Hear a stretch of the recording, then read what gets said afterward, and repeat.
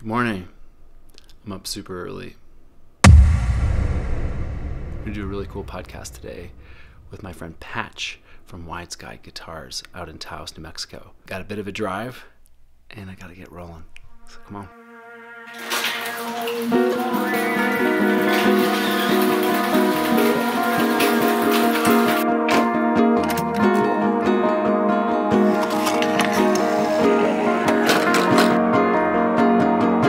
Sun is just about to rise. I was hoping to be well on my way at this point, and I'm just getting on the highway now. So I'm about an hour behind schedule.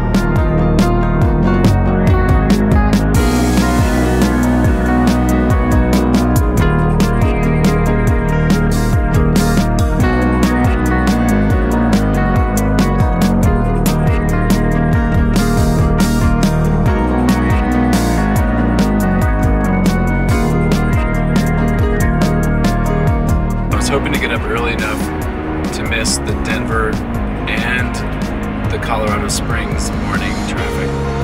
And I think I might have waited just long enough to hit both.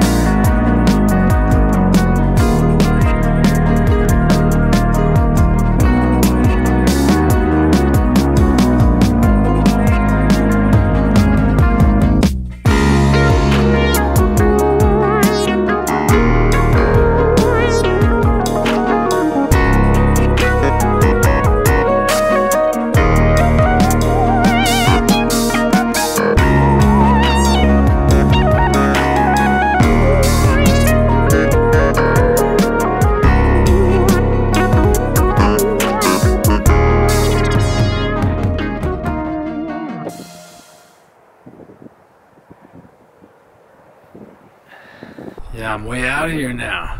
It's all wintry. Check out this tree. Oh man, it's cold. Getting close.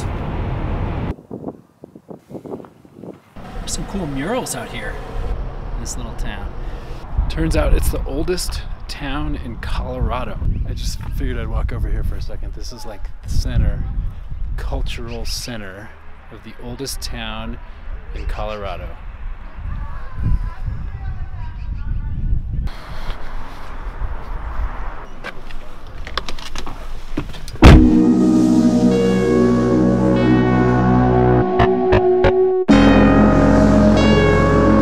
Alright, I've made it to the border of New Mexico.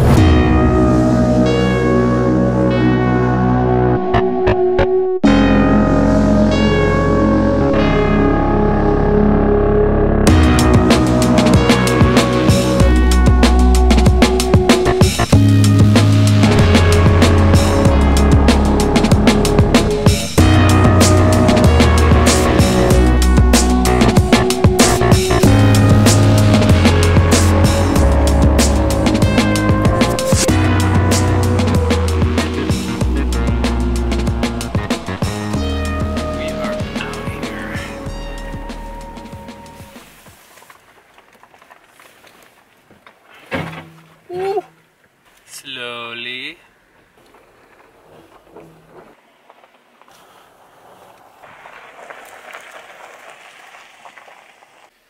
Brother, Hello, dude. How you doing? Good, how are you? Good to see you. Nice seeing you. Yeah, made it. You did. It was an easy trip. Good. All right, let's hang out. Okay. Cool, let's do it. Welcome to the Aaron Holstein VibeSquaD podcast. I'm here with my friend Patch Rubin at his guitar shop, Wide Sky Guitars, out in Taos, New Mexico. Thanks for coming down. I had a job as a guitar tech in LA, working for a place that would rent out amazing guitars to studios. So when people would come in and do session work, they would rent out epic Les Pauls or Strats or different acoustics, and had all the amps to pair with it. And so, you know, I was a guitar player, but that's got me really interested in like what the guitar, like how different ones felt differently. And I like different ones I wanted to keep playing, and different ones like, you know, didn't want to touch again. Like, why is that? The neck or this, or just that got me interested in the guitar as a whole. But even then, it wasn't something that I was like, oh, I'm going to make these. It was just, I was really interested, and I still wanted to be, you know, just performing and doing that. Were you properly trained a guitar tech, or did you teach yourself that? Or I got an apprenticeship I was at Musicians Institute, and this guy, Andy Brower, came and gave a lecture on how to, you know, keep your guitar in shape. Yeah. And I thought, I want to, something sparked in there, and I went to his shop where he had all these guitars. I mean, it was, I don't even remember, like 40 or 50 of these amazing instruments, and I asked for an apprenticeship, and I got one. And then not long after that, I started working full time. I mean, that's kind of how it started. Then being a musician, you know, you need other work. So yes, you do. And doing from one thing to another, and then I started getting carpentry work and knew nothing, but started building houses and learning that trade. And then as you keep doing that, your skills refine, and then you hopefully, you know, it's hard building houses, so sometimes you want to kind of refine your skills and get trim work or cabinetry work or things like that. And I just kept trying to refine those skills and work in better working environments than job sites. Is guitar building on the difficult end of the spectrum, or where would you put it in terms of all of the woodworking type of stuff you've done? Oh, by far the hardest, like without question. I mean, I knew when I first started building my first one that it would be hard, but it was so much harder than I thought. Because a lot of it's going against the rules of cabinetry or something. Just like you're bending wood, you're making it as light as possible. But then adding structure in some places and others, and not, because you want plates to move, and that's important for the instrument to be sounding good. Just the finish work, there's the high detail in order to get the guitar interesting to, like, you want it to be something that people can look at and say, oh, I'd like to pick that up. Right. And then it needs to feel good and sound great.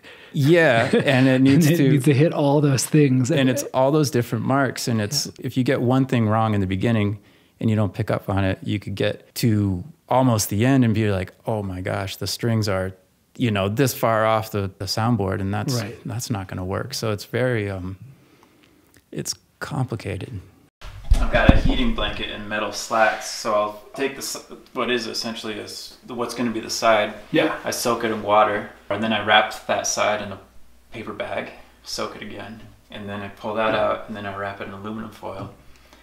Stick it in between a metal slat and a heating blanket and another metal slat, and I stick it in here, and it's still stiff, but it's wet. It won't break. And then the heating blanket starts creating steam, like it heats up and it starts heating the water in the wood. And there's something called lignin. I'm not sure if I'm pronouncing that right, but it relaxes in the wood, and that's when you can start bending it.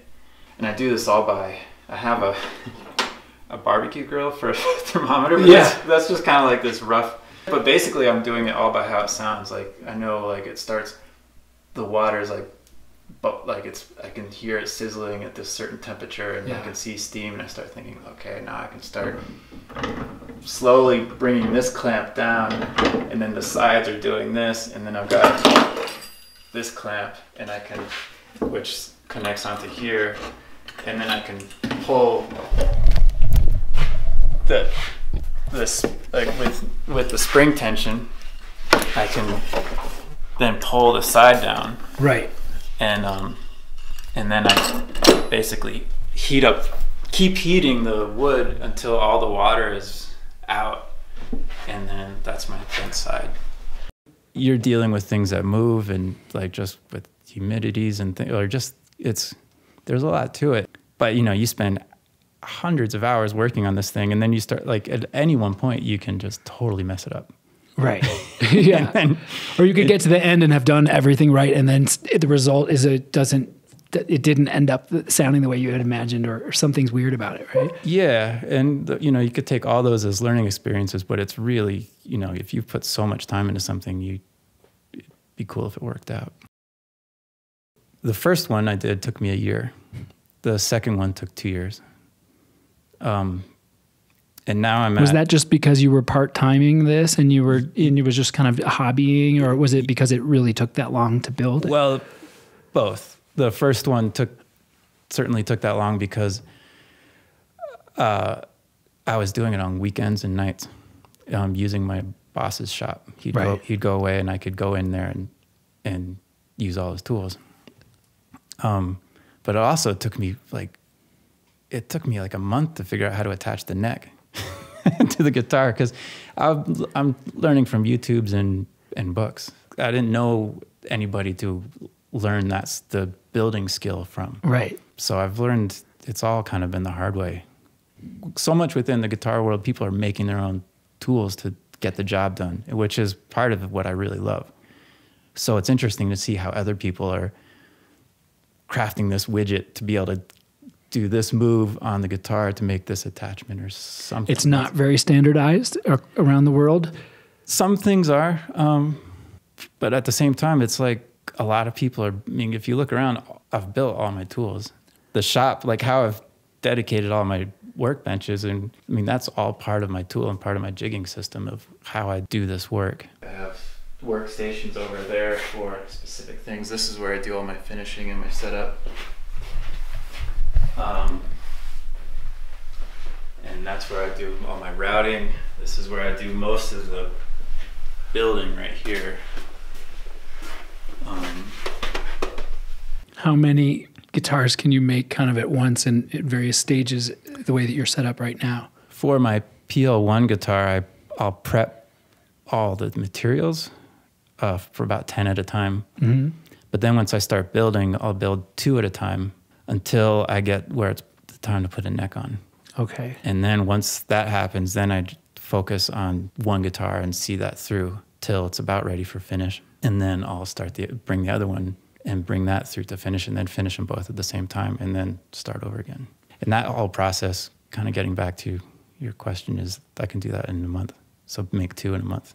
Okay. As a one-man operation, that's kind of like maximum output in terms of you being able to carefully, you know, quality control the whole process. Yeah, because like I say, there's so many times you can just ruin something. Yeah. Yeah. And have you? It sounds like you have. I learned that the hard way. Perhaps I learned I think I might have learned this one early, like my second guitar, but just like I only carve necks in the kind of the first half of the day. Because if you just do one stroke too many with your file or whatever, then the neck is too thin. When I'm doing this binding, run this router over the body. I put it in this frame, but because the top has a curve to it, and the back especially has a curve to it. If you just ran a router on it, the router would be angled and it wouldn't give you a true 90-degree cut, whereas this keeps it 90 degrees. And I'll run this through in this it's setting in this guy, but I'll run it through and it'll give me a 90-degree cut along this whole thing. That's the thing with like the whole guitar making, is it's so many like make your tools to make this other thing happen. And that's a lot. I mean, I love making the guitars, but I also love making the tools to make the guitars too. These are all my body shapes, like the molds. I'll have just the side, and I'll use these expansion clamps to keep the side in the shape, and I'll build the instrument in this before I put the top on. This is how I make all my bridges and saddles for the PL1, or just using these two guys. These are layout, like for when I glue the bracing onto the back. Or actually, this is for the top. I'll clamp that down first onto the table, and then I can arrange my braces around that, and that's the way they're always uniform to where I want them to be. Chisels, files. These are a bunch of templates I've had made. I have a friend in town who has a CNC machine, and he's made me, I've drawn these out, and then he cuts these out. So this is my head plate jig, and he also cuts out wide sky, and then I fill in with aluminum dust, and that's how I get the wide sky there. But then this will go on the head of the guitar. I'll put this on there, and then I'll route out the shape, and voila. And I've got that for several different shapes. Also my 12 strings that I do. Various little saws, which this is currently my favorite one. It's tiny, but it's awesome. When I'm gluing my braces down, this is how I clamp everything down. And it's awesome because how else would you do this? Like if you tried to use clamps, it would get ridiculous. But this gives me a really even pressure all the way around. These braces are sort of carved now, so there's not as much material for these to sit on, but you kind of get the idea. But this is a really great way to clamp clamp the wood down. There's never enough clamps. I'll use all of these, and then all of these at various times. Like you just right. Are you playing a lot of music these days? I play a lot of guitar, which makes sense. Right. But I haven't made anything. I've enjoyed not feeling like I have to or want that, or if that drive has kind of left me of like, I've got to, keep putting myself out there and see if something will happen. Like you're getting the creative satisfaction out of this that you may have been looking for in music before you were doing guitars? Yeah, and even more so. I mean, this is like, I'll make something and I finish it, and then it goes out to somebody else, and then they make music, and that is like actually the coolest thing ever. Right. Make something, somebody gets it, and they do their art. Right. Which, like, you're enabling creativity. And that I felt awesome when someone said, oh man, I went home and started and wrote my first song because I got excited by what you were doing or whatever. And I imagine it's even more so when you make an instrument that inspires someone and someone says, man, I made my new album on your... And it's happening, and it's the coolest, like, it really can't get better than that for me. So on that level, that's what I find really inspiring. It's a month-long process to finish, which doesn't, for what the work is, doesn't seem that long. When I include people with, like, I'll send photos of, like, the progress of that, so they get to see, like, the insides of the instrument, or the, like, oh, now the neck's on. Now I'm putting the frets on the fretboard, and then I send them the instrument and then get some feedback, and it's been pretty good. So it's, in terms of my, like, feeding my creative kind of fire or just like fulfillment or something, it's definitely really has all of that. Was it a trip you just went to NAMM? Yeah. I imagine that wasn't exactly the part of it that you were imagining when you started making guitars. Like, that's like the business marketing, salesmanship side of the whole picture. What was that like to rep yourself at NAMM, which is such a... Completely opposite of what I like to do. It was cool. What I got invited to be a part of was the Boutique Guitar Showcase, which was within NAMM, a curated show of 31 builders, small builders. And they had an area kind of in the middle of the main floor of the show for us to set up and show what we're doing. And so I was surrounded by all these amazing builders who were pushing boundaries in different ways. Was there a vibe amongst the guitar builders where you guys were like, it was talking cool. amongst yourselves and sharing things? Cool. Yeah, I've got, friends in New Zealand now. The luthier community is friendly.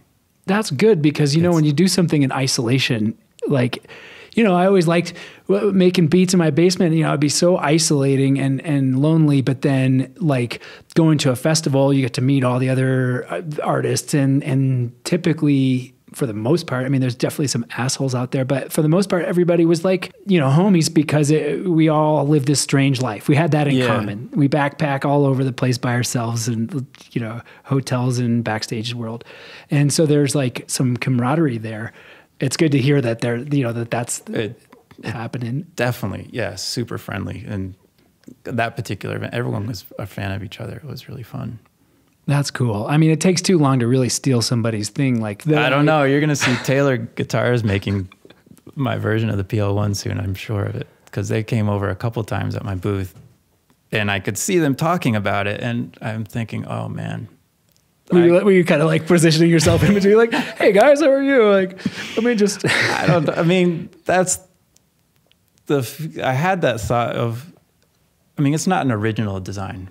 It's based off a 100-year-old guitar that I absolutely love. However, nobody is making it. Right. And so it felt like a way that I could find a niche for myself because there's so many amazing guitar builders building acoustic guitars, dreadnoughts or this or that. I wanted to make a living doing this, but how do you do it? I thought, well, I love that guitar. Why not make one and see if that worked? And it makes, it does what you want it to do. And I did. I made a prototype and I thought, this is cool. This is totally worth doing. And I made 6 after that. And then it's just kind of multiplied. And now I've got 25 of them out there. So it's a thing. And it's helped me make a living building guitars, or it is my living. It's my bread and butter for sure. I get other orders, but 12 strings for some reason. I keep making 12 strings. Really? That's a common custom order? It has been, yeah, which is kind of weird. Is that a hard instrument to make because of the tension involved?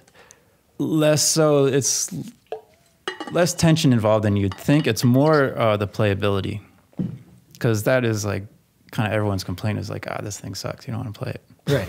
Right. 12 strings are kind of like those guitars that you kind of want and you get, and then you don't always play once you get it because it's such a thing that it's got so many. Yeah. So I think I can make a playable one. And so for whatever reason, I've been getting those orders, but the PL1 has been something that's like really like allowed me to do this full time. And maybe now with that, I can start doing other things. Like I have an idea or a couple ideas for electric guitars.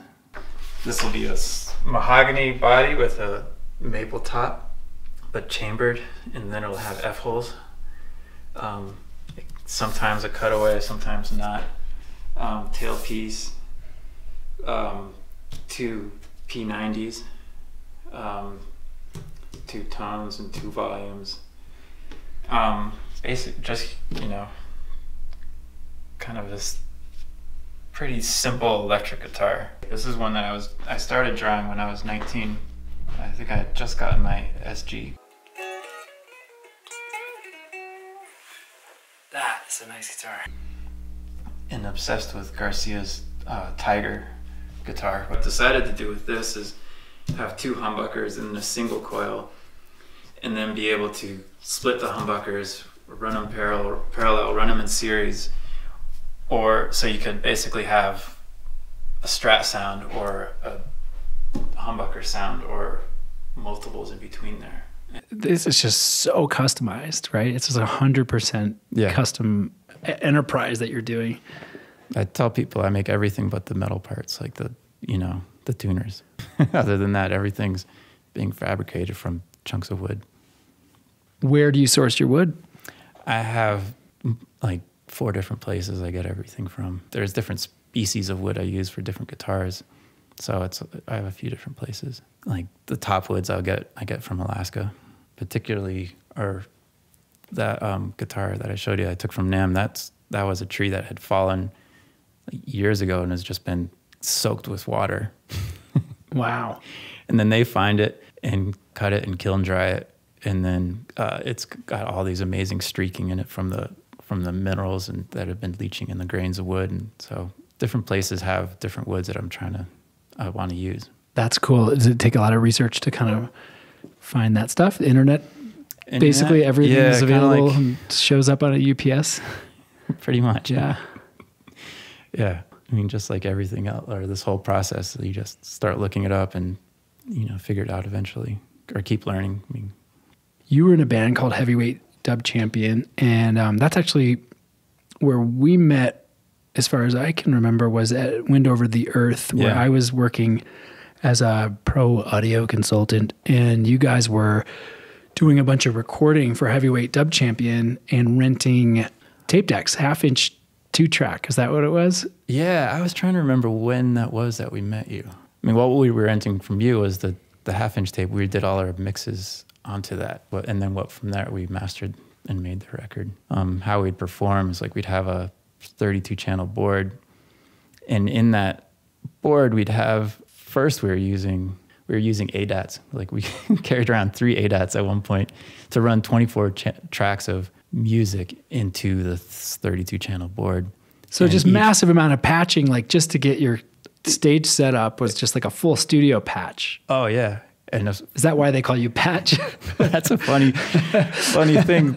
That's my given name. That's what my parents named me. Right. And who knew? It just came in handy. That I would end up, doing all that. But so each channel of that board, though, would be like a kick drum, a snare drum, a hi-hat, a bass, a guitar, a synthesizer, but sometimes there'd be multiple hi-hat patterns and multiple kick drum patterns, or and the performance was live engineering, live mixing the album or the music, and having all these outboard effects that could go in and take a hi-hat and turn it from and add something like a triplet to it. So you start like making movement with the beat, or doing with the snare, like you start really syncopating the beats. But then it's like with guitars, you have tape echoes and really dub it out. So that was the performance of it, and it was live mixing these predetermined tracks or sounds. I mean, this wasn't like a press play, full stereo mix, there you go kind of thing. And that was the performance, and it was what I loved about it was always different. Even if you want to do something again. Right. As you got better, you could replicate some things, but there was always the potential train wreck, which I think when you have that, then you always have potential magic. Also. Right, and you got to stay on your toes, and it keeps you really engaged. And that's what's fun. Yeah. And then also along with that, we had synthesizers playing like live synthesizers or live sound effects, and saxophone or MCs, so there's this live element in it too. I mean, there's sometimes 3 of us, or there's sometimes 9 of us up there. After Heavyweight, I did 2 solo records, which were really I just kind of needed to do for me. Yeah. And one of them the goal was to be just minimal and ambient, and just not layer things like crazy, but just try and make it be something totally else. I did a job. I built an office out of Babinga. Yeah. Which is this hardwood, gorgeous hardwood used, huge desktops, cabinets, drawers. And I saved every single piece that was dropped. I still have lots and bits and pieces of it, but I made a case for the synth, which I've been working on building piece by piece for years. I started this because I wanted a Moog Voyager, right? But I couldn't afford it. Which ended up being like 20 times more expensive right in the end, right? Totally. But I was like, at least this way it's sort of like a payment plan, because like I can build an oscillator. Right. And then another one, sequencers. Okay. So 3 sequencers. This is a mixer, filters. This is a chorus, little patch bay, gates, VCAs, oscillators, and low frequency oscillators. Lots of them didn't work when I would first wire it up, and then you have to figure out So you soldered every joint in this thing? Or did you? Yeah. You didn't buy any prefab? No. Wow. No. And lots of ice cream headaches. Greatest tape delay ever, I think. I got that on eBay for $50 because it was broken. And all it needed was WD-40. All my acoustic guitar necks are shaped after this SG neck. Unless somebody asks for something different. Because this is my favorite neck ever. Like I just needed to do those 2 projects. I mean, I have in my head there's still 3 others I want to do. Right. But I got those out, and I'm happy. Well, brother, thank you so much for having me. Yeah, and definitely. We'll keep the conversation going. Yeah. Awesome. Thanks for tuning in, you guys. Peace.